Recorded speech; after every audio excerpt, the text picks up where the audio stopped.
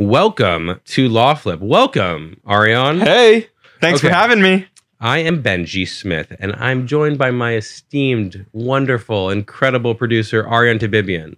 What up? Hey. So today we're going to talk about Tucker's new weird gay documentary that's like trying not to be gay so much that it turns out to be... I love the word they use, homoerotic. Yeah. Surprise birthday parties, Marjorie Taylor Greene, harassment at abortion clinics, math indoctrination, and Alex Jones. As always, it's going to be a fun episode. Look, if you need any legal help whatsoever, call us 1-833-LawFlip. Follow us on all the social media places. We have got some wild stuff on TikTok at LawFlip. And then if you or anybody you know is a lawyer that likes to easily refer business or pretty much do anything as a lawyer in a new way, you want to go onto lawflip.com, www.lawflip.com. It's a referral network on the internets that you want to check out. Let's get into it. LawFlip, objection, Your Honor. Turn the game upside down. LawFlip, objection, Your Honor. Turn the game upside down. Now we're lost. Frank Ocean is the shit, man. Yeah, he is. We're back, baby. We're back. How was your trip? I'm tired. I need you to basically run this whole episode, talk up a storm, and let me bounce out of here. It was great. Just like, Costa Rica is unbelievable. The problem with the vacations, right? Any sort of vacations is coming back. So, the journey back was like 3-hour drive, then wait in the airport for 3 hours, then a 4-hour flight, and you had to stop over in Mexico City and wait like 3 or 4 hours. You almost missed a second flight. And then, the new thing at LAX, you can't just get picked unless you get like an Uber, like I think it's a black whatever for $170 or something. Right. You have to like either walk 20 minutes or to get on the shuttle. Right. You get there and then it's Passover. We get back. We got to get prepared for Passover. Right. It's a bitch. It's a little bit of a bitch, the traveling, but it was amazing. While you were there, it was amazing. And I don't want to sound like I'm very much Mr. Positivity, but like, did it happen on a whim? Because like I didn't know you were going on this trip until you went on this trip. 100% happened on a whim. We were supposed to go to trial like starting 2 days ago. Okay. And then like, a week or so prior, it got continued and we were like, screw it, let's go. And so it was like I'm like the person that books flights 6 months, 12 months in advance. Like I love planning things out super crazy. But this was just really quick, and we got hooked up with like this amazing guy in Costa Rica who like basically helped us get everything set up. So it was great. Good. Another thing that happened while we were away was, we've been trying to make like viral TikToks, right? But apparently I was in somebody else's viral TikTok. Really? And yes. So whose viral TikTok were you in? Well, so I start like I'm away and I start getting, I think it was like it's been the past like 5-6 days I've been getting tons of text messages across the world from people saying like, dude, is this you? Is this you? This is you. This is crazy. So there's a guy named Rice Man or something that basically goes to, do you know who this guy Rice Man is? Is it that guy who goes to the gas stations? Yes. Okay. Yes. So basically there's a gas station that's the most expensive gas station, I think, in the country or the world. It's on, I don't know, it's on like La Cienega or something. It's third in La Cienega, or Beverly in La Cienega. Yes. Right by that CVS and that hotel and Beverly Center. Right on that exactly corner. Where it is. Okay. So, we're driving by there a couple weeks ago and with my girl and the kids and like driving my Tesla, which is a whole story in itself why I have a Tesla. But I'm not like a crazy like Tesla electric car person, but like I got a Tesla. So nice. I'm driving it And I have a question, a little tangent here. Yeah. How are you charging it? Do you have a charger at home? Is it a fast one? Honestly, what's the deal? Everybody's point, it's a miserable process right now because right now I don't have like the strong Tesla charger. Right, you don't at home. like so it's like what 24 hours to get a full charge or something like that. It's not a real solution. So what happens is basically once a week I'll find my way to a supercharger. It takes an hour, it charges you up. Right. What are you doing at the station while you're there? I mean, honestly, I can do everything that I do for work and life in my phone. So like, it's not a crazy thing for me. And I have the flexibility to do that. Right. So I work. I do some version of work or something there. Makes sense. So you're charging about once a week. Or I'll grab a taco. Of course, I'm not doing that during Passover because I'm keeping it as strict as I ever corn tortilla. But also, you're just keeping it completely K for P. You're staying at home. I'm not making the commitment. I respect that. I'm not making the commitment, but I have been doing it. Okay, so anyway, this TikTok. So what happens is, like, I'm always up for a good time. I'm always up for a good time. I'm always up to answer some questions. So this guy is like has his camera and his microphone and he's asking people questions. I'm like, hey, like, we'll answer questions. He runs over to the car, asks me like, what do you think about these gas prices? I'm like, buy an first I said electronic car like an idiot. Then I said, buy electric, don't buy gas, buy electric. Then my son, who doesn't see the gas price, says $5 because he heard somebody say $5. $5, that's a ripoff. And so half the like this is a video that's gotten, I think, 2 million views at this point. Okay. And like when it comes to me, here are the comments about me. Moron. Like kind of like my cousin said that it was like my Marie Antoinette, like let them eat cake moment. Like let them eat cake moment. Like very like, you know, like audacious of me to tell people to buy, you know, electric cars. Sure. And everybody's like, I can't afford gas, and you're telling me to buy a expensive electric car. And also that my son's like, you know, half the people are like, my son's so smart, he's a man, he's listening to that. Half of them are like, oh my God, like he got the number wrong of the gas. Oh my God.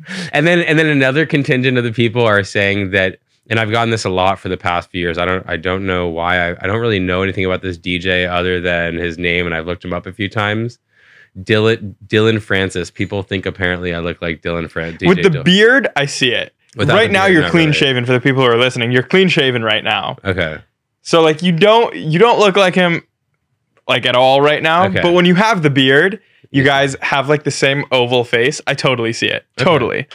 Well, he's not bad looking, so I'll take it. Sure. Okay. So, do you know what is also kind of funny? Do you think that traditional masculinity is still a thing today? Traditional masculinity, it's for sure still a thing. Yeah, absolutely. Like, do you feel? Don't you feel like you hear a lot about like the feminization of men, like that, like men have become like just. I'll tell you a story. I think it was like end of December. My girlfriend's birthday is January 1st. End of December, we were like planning on going on like a little New Year's, like Kiana's birthday, just like weekend down at Chapman with like all our friends. Yeah. And I was like, all right, fuck it. I want to get my nails done for the first time. Ooh. So I painted my nails yellow with smiley faces on them. Very MAGA of you. And just like the people in my family who came after me, like they hated it. How many people called you the derogatory term for gay people? Oh, dude, my I really shouldn't say this story. So I call my mom. I'm like, so I send my mom a photo, right? Let's try to save her. No? I send my mom a photo. Okay. I thought I had the son. and she goes, and she's like, oh, like so pretty, thinking it's Kiana's fingers. And then I call her and I show her, and she's like, huh? And then she got a little heated, or we got a little in something. But it was just so incredible. And my mom, obviously, like, she like made some jokes, and then she was like totally with it after. But like, I did have extended family who came after me. They're like, this is so gay. This is like so homosexual. Why are you doing this? Like, do you like men? Like, you're so disgusting. This is so feminine. Like, whatever. And like, personally, I thought of it like, I got my fucking nails done. Like I like women. I'm confident that I like women. I'm confident that I have a dick and I'm a man. Like, that's all I really need. Like, I'm happy with myself. Like, Not what do according you to Tucker care? Carlson. What do you care? Not according to Tucker Carlson. So Tucker Carlson says that, you know, masculinity is disappearing, and he made a documentary about it, but it didn't turn out that well for him. So some have mocked this homoerotic nature of a trailer for he has like this new documentary about testosterone levels. And if you look at the teaser online, we'll show a clip of this, like, it's like basically like one guy is like having his testicles like getting charged by like what looks to be like a Tesla charger. Yeah, he's like standing in front of this thing. There's like light coming out of it. Standing butt naked with his hands out like this. Yeah, really sketchy. And they see really, like, really the guys are like wrestling. They're chopping wood. They're firing guns. And at one point, like this naked guy is getting his like penis charged, and it's like, these guys, they're so worried about looking gay or, you know, effeminate. This is the gay, like I talked to my gay friend yesterday. He said this is one of the gayest things he's ever seen. Right. Like this is an infomercial for this documentary. So it's just like, this is the typical, like, I'm not going to say Republican thing, but this is like the hypocrisy. When you cry too loud, you know, what's that famous quote, like the Shakespearean type quote, like thus protest too much. I don't know. No, you and I don't read. So, but too much protesting is a concern. And so, this is just like further along with that. Yeah. Like, if you haven't watched the video, you should go watch the video, because it's like a 40-second little clip that like we saw on Twitter. I checked it out right before we started the episode, and like you watch it and you're like who is this video for? who is this for? You know what I mean? Oh yeah, let's be real men and watch this video. Yeah, and it's like, and it was like there was like a silhouette of this guy drinking this water. Come on, baby, show me some water drinking. Show me some chipping some wood, baby. What was going on? Did not at all understand it, but like whatever. You know, like. Ariane, tell me how you would feel if I surprised you on your birthday with a little bit of a party. You know, back in 2020, right before the pandemic, you guys got me an ice cream cake at the Smith & Benowitz office.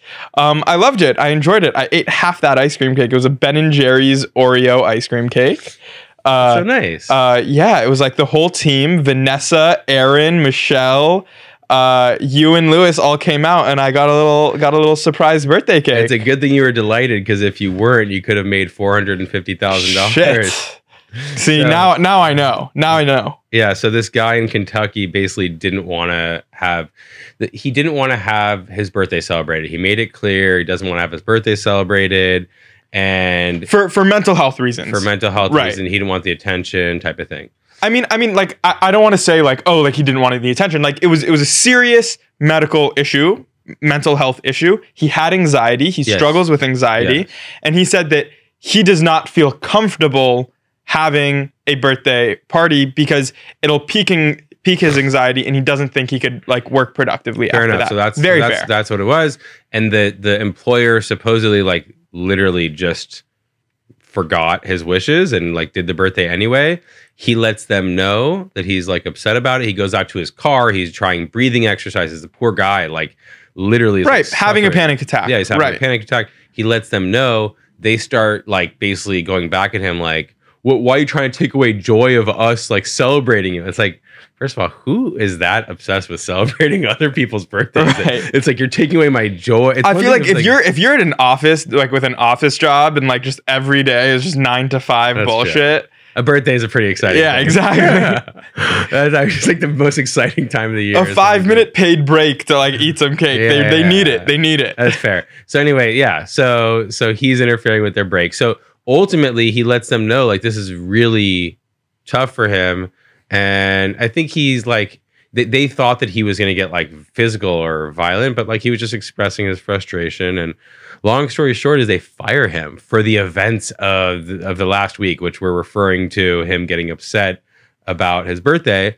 And unlawful discrimination sounds like. It's a wrongful termination. That's a case that we it's not, I mean, I haven't done the birthday celebration case yet, but that's the type of case we handle all the time where like you express, some sort of mental or physical disability or challenge, and it's ignored, and then you get retaliated against for complaining about it. Right. So he got $450,000.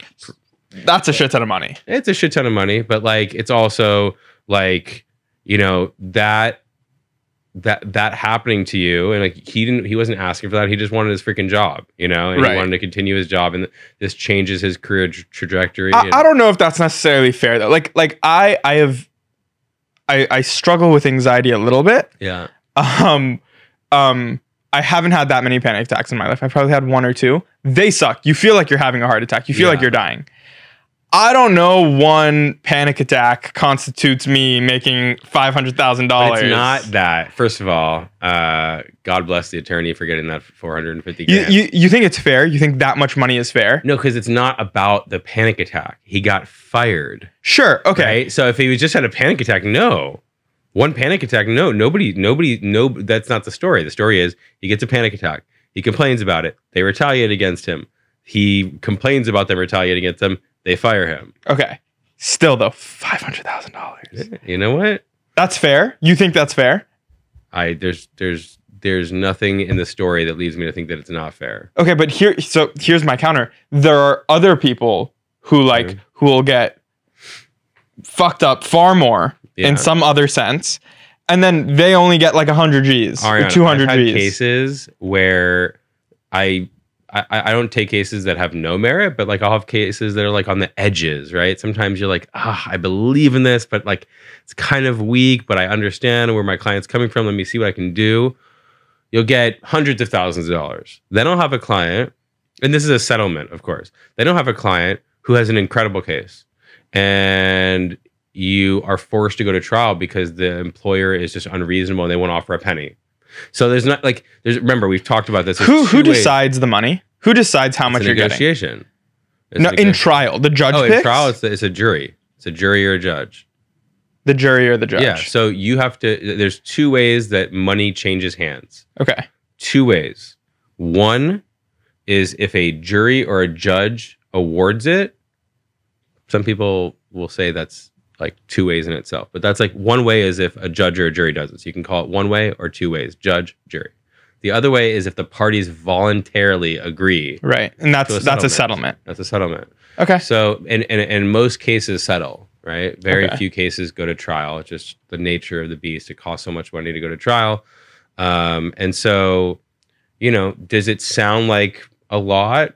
Like it just because it's like the story of it, like the whole birthday aspect of it, like is kind of like screams off the page. But like, no, he got retaliated against for reporting a medical condition. So okay, you've convinced me. I'm cool with it. That's fair. You don't need to be convinced. I get it. But do you just a really quick brief update on our favorite MTG Marjorie Taylor Greene? She is trying to run again. She's trying to run for office again in Georgia. Do you think she should be allowed to run again? Do I think she should be allowed to run again? I mean, she did kind of like lean into that insurrection a little bit hard. Oh, she loves an insurrection. But like if the problem with her leaving is who's going to represent the Karens if she doesn't. That bitch is crazy. Yeah, she's really crazy. But there's a new lawsuit that's trying to disqualify her from re-election for basically taking part in like a group of Georgia voters are seeking to have her disqualified based on a provision in the 14th Amendment of the U.S. Constitution originally designed to prevent former Confederates from holding office after the Civil War. It's really like it's nice incredible irony when you have to use a law like that to prevent somebody from running for office. Here's the thing, like just from reading that, you're like, okay, there's no chance this type of lawsuit to keep her off the ballot is going to succeed. But what the judge just ruled a couple of days ago was that it can at least temporarily move forward, and then she has to show up in court this Friday and answer questions under penalty of perjury. And what I want people to understand is that when you're going about life and you're gaslighting people in your personal life or your professional life, as many people do, I have people in my life, in my personal and professional life, they just say things that aren't backed up by the truth. And there's not that much you can do, right? Because it's kind of like, all right, well, I know you're lying. This is BS. but it's a different thing when you're in court. Now, do people lie under oath? Yes. But it's a little bit different. It's just a little bit different when you're either in a deposition or you got skin in the game a little bit more. Yeah, you have a judge there saying, there are judges that will step in and say, stop that nonsense. Answer the question, answer the question, yes or no. Right. Imagine in your personal life so she's showing up as when she's testifying, could you be held in like contempt for like bullshitting like that? Yeah, in a civil case, if you refuse to obey a court's orders, they can hold you in contempt. It's very rare. Right. Even in the Alex Jones case, which we'll talk a little bit about later, like it's very rare that judges actually do it. You saw it in My Cousin Vinny, right? I don't know if My Cousin Vinny is actually one of my favorite movies of all time. I've seen it like 110 times. I think I'm blanking. Help me with her name. Oh, Marissa Tomei. That is one of the best performances. Everybody shits on her for getting that Oscar. I think she deserved that Oscar. Everybody in that movie deserved an Oscar. It was incredible. I love that movie. But there's no guarantee she'll get disqualified. But fascist, insurrectionist Karens shouldn't be allowed to run for office. But I think here's my take. Like it's a slippery slope. Let her run. Let her exactly. Like my take is like as much as I'm like, okay, well, if the suit has merit, then like, yeah, absolutely use this law, prevent her from running. I think on the flip side, though, that could hurt Dems because it's like you also want a vote that is a referendum on her. Yeah. And like you want to see that decision made in the ballot box. Yeah. Because I think it goes a little further in putting a stop to that movement than like blocking him out in court, That used to be what I thought. And like, okay, it's just like the Washington elite. It's like the powers are taking away instead of like taking away from the voters. The problem is that like what Trump did and what MAGA world has done is they've taken away faith in voting. So even if you had her lose a vote, it's like a fake vote. Right. So it's okay. Anyway, how do you feel about women being harassed at abortion clinics? Dude, this shit pisses me off. Why? And I mean, like, all right, let me hold up, full stop. Let me say this first. Okay. We are two straight white men. Speak for yourself. It's actually my friend is going to love that because he watches these podcasts and he always makes jokes and he's going to eat that up. We are two straight white men, one of us possibly bi. And how much can we be talking about abortion with any authority? Like not much. I don't want to talk about abortion, but I just want to preface this with that. Okay. But though moving forward, yes, I think it's such bullshit. I think you see it here, not so much in California. But like I see TikToks of this shit like a couple times a week of like these people who are like they wear vests and they have like these umbrellas and they literally have to escort people from their cars into the facility. Half these people aren't even getting abortions. They're like going in there to get birth control or some other procedure. And like they're being literally abused by these people standing on the street. It's disgusting. Those people have no life. Also, what are you fucking doing there every day? Do you not have something to do with your fucking life? And it's just like, it's all bullshit. And I'm very excited to see what's happening here. Though it's not the US. I love that somebody's making it illegal. I love that rant. Basically like they're not allowed to do it anymore in Spain. Supposedly there's a measure that states that anybody trying to impede a woman from exercising her right to voluntarily interrupt pregnancy through bothersome, offensive, intimidating, or threatening acts faces prosecution. The ban also applies to the harassment or intimidation of health staff at abortion clinics. So this doesn't apply. This should apply in the U.S., but it doesn't. I mean, this is just, you're basically canceling, they're so against cancel culture. You're canceling women from having the right to choose, which is legal. It is legal to have an abortion. So at least right now it is. Probably not for long in the US. Yeah.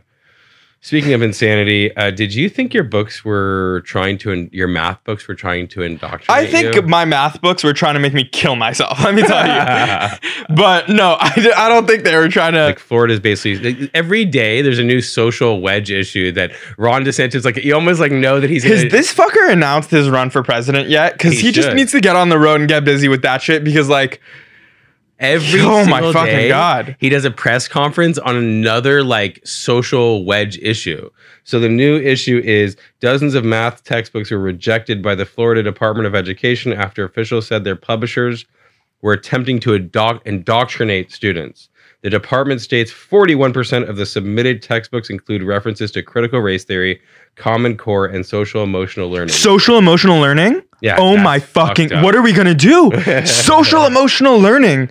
God forbid they understand their feelings. Like, did something happen in the last like 2 weeks where like all public, like every school official and every like publisher of like educational materials changed dramatically to the point where like people are coming out and going crazy about this? And then we ask them, we're like, all right, can you show us like what's wrong in these textbooks? And then they say no. They say no. Yeah. Bullshit. I haven't seen one. Like, what is it? Like in a math book, instead of it saying like 5 minus 4, it's like 5 brown boys minus 3. Like what could be indoctrination in a math book? I don't get it.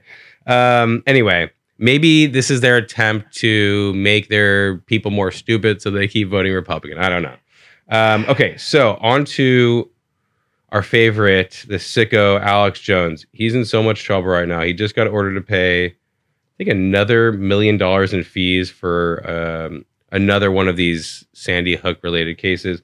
So a judge has ordered Alex Jones and his companies to pay $1 million in legal fees to the parents of 2 slain Sandy Hook children and a Norwalk native falsely accused of being the shooter in a Florida high school massacre. He's just like he was wildly accusing different people of being the shooter. So hold on.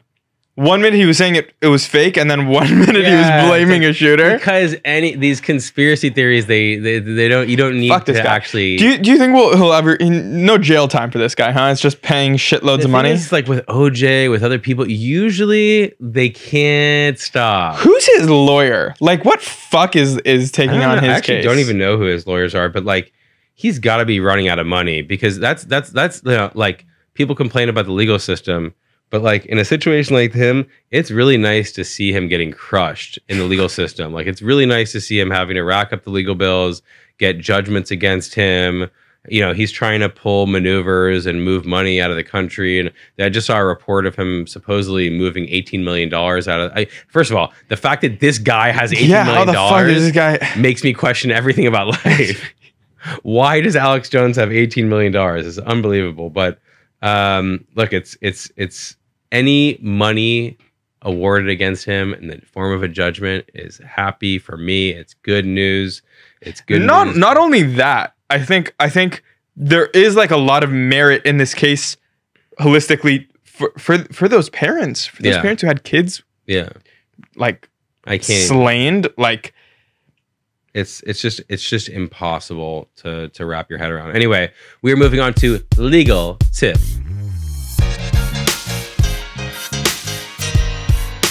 If you smoke weed, don't talk about it at work.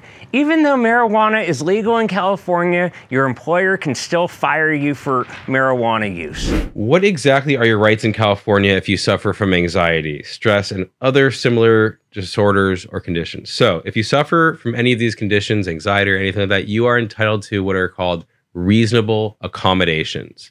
What does that mean? It means that your job is required to make it reasonable for you to work. As long as you can perform the essential job functions, they need to accommodate you. And if even if you don't bring it to your employer, they actually have a duty. If they can perceive that you have that disability, they actually have a duty to come and actually make sure that you get a reasonable accommodation. And let's say you ask for a reasonable accommodation and they refuse, they have to engage in what is called the interactive good faith process, where they work with you to try to figure it out. Whether it's they ask you what you need, you go to your doctor, you figure out what type of limitations you have, and you work together. If you don't have an employer that's working with you to work through your accommodations, give us a call, 1-833-LawFlip. We're Smith Law, an employment, personal injury, and class action law firm.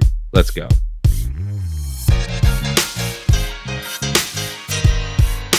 Okay, Ariane, it was wonderful catching up with you. Yeah, great episode. Got to talk some news. Got to have a little fun. Got to hear about your trip. Yeah, it was fun. It was really fun. So anyway, you're the best. Smoochies. We're going to keep on keeping on with Passover. And we'll see you next week. See you next week. Bye-bye, LawFlip.